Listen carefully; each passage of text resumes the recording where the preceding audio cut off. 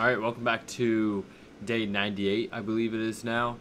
Pretty cool wrapping it up. And just super quick topic today, it's something I was sitting here thinking about. It's that you can draw inspiration from anywhere. I was just kind of scrolling through Instagram a little bit and some ads came up and I was like what's the relevance of these ads? You know, why are they coming up? And that's a whole nother topic, but I was like, instead of getting frustrated at what it is, let's look at the creative vision behind it. And you can actually, you know, if you like the ad or like what you see, you're like, okay, what's good about it? How can I replicate that then? You know, or do I have the time and energy to replicate that? And for me, especially with creative, with my creative vision, especially with graphic design, with the sermon series that is coming up, that's I'm gonna post a couple videos about.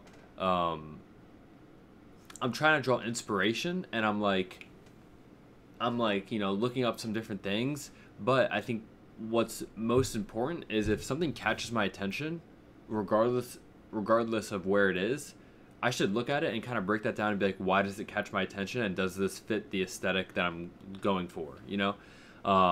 So anyway, this video is just servicing as, don't look down upon things, just look at things in a critical eye and be like, why doesn't that work? Or why does that work? And I think that, especially creatively, that'll change your mind about some